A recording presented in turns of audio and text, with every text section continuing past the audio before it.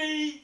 You can be. Anything. Anything. You want to be. You want to be. If it's to be. If it's to be. It's up to. It's up to Me. Me. Thank you for that wonderful warm welcome. Do you have any ideas how did this man, Warren Buffett, start in business? What do you think he did? I don't know.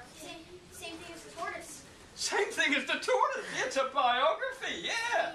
What did the tortoise do to make money? Ball. He saved. He saved. But what did he do to make money? What did the hare do to get money? Whoa. He went to the bank. What did the hare do at the bank? He borrowed money. So what happens when you borrow something? You got to give it back. Now, what percentage of his money did the tortoise save? What? 10%. Now, if we get 2, 4, 6, 8, 10, get you to stand up. 10 of yous. Okay, come on. Up, up, up, up, up. Up, up, up, up, up, up, up. Yep, stand up. 10 people stand up. 2, 4, 6, 8, 9. Who's going to stand up? We need one more. One more. I got this young man. Okay, we've got 10 standing up. So we got $10. So how much of the $10 are we going to save? When we save 10% of $10, how many of these people's, these are all $1, how many are we going to save for 10%? Okay, I'm going to get 9 to sit down. So I'm going to ask this young lady to stand up with me. Stay here, and everybody else sits down. Everybody else sits down. Now, how many did we save out of the 10? 1. So what's 10% of 10? 1. What's 10% of 100? 10. 10. What's 10% of 1,000? 100? Did I hear 100? What's 10% of 10? 1. What's 10% of 100? What's 10% of 1,000? 100 is right. Thank you for that. Thank you, thank you. Trader Hare soon woke up with a start. As he remembered, he must repay the bank before he could finish the race. But whilst he'd been asleep,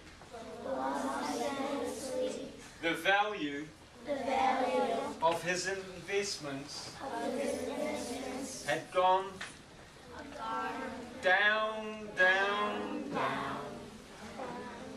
Trader Hare did not have enough money to pay back his loan. The bank made Trader Hare bankrupt just as he made a dash for the finish line. Debt is a 4-letter word, and it means a 4-word sentence. Be prepared for trouble! Be prepared for trouble!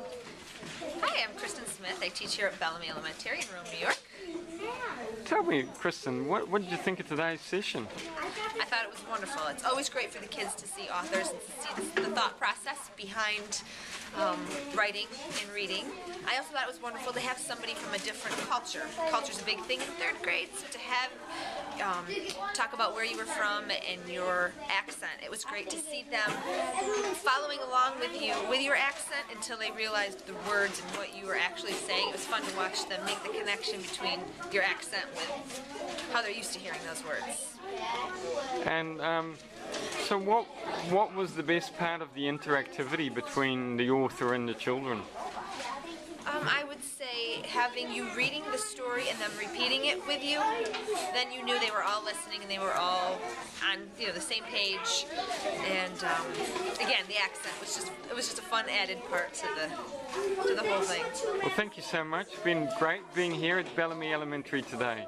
Great, thank you for coming. Okay. Hi, my name is Nancy Opperman. I'm the principal at Bellamy Elementary School in Rome. It's a K-4 building, and today we had a presentation from Lucas, and one of the lessons and a connection that my students were able to make with the tortoise and the hare was that working hard and doing a great job will make you successful not only with money, but also with your schoolwork. And for our students, that's very important that they make that connection. What are the things you're able to do with it now in the newsletter and the library and your resources?